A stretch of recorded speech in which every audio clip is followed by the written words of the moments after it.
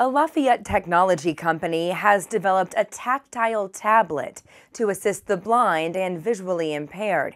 As Star City's Asher Bookspan tells us, with this device, you don't need to be able to see to communicate.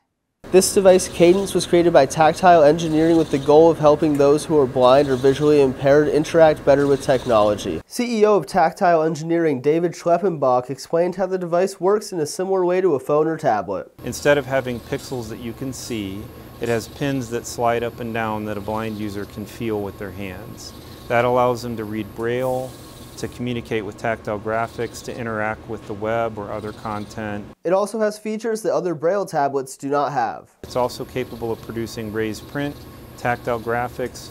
We can actually magnify the Braille to help learners such as veterans or seniors who are newly experiencing sight loss. And we can even do interactive content such as a moving ball that helps people to track and interact with web content. According to Schleppenbach, 3% of people in the United States are severely visually impaired. Many visually impaired people struggle with employment, education, and engaging in society.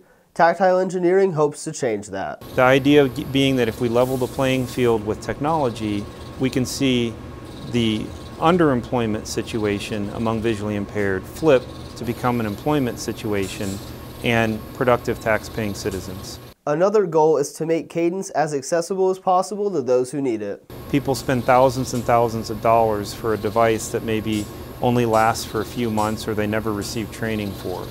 We want to change that paradigm, make these as available and affordable as a phone or tablet would be to a sighted individual. And working with the state of Indiana, we hope to actually subsidize this for the visually impaired citizen so that they can receive this device at low or no cost. Tactile Engineering has big goals, but is focused on helping Hoosiers first. Our commitment is to service blind citizens of Indiana first, before we work in other states and eventually the world. Asher Bookspan, Star City News, Lafayette.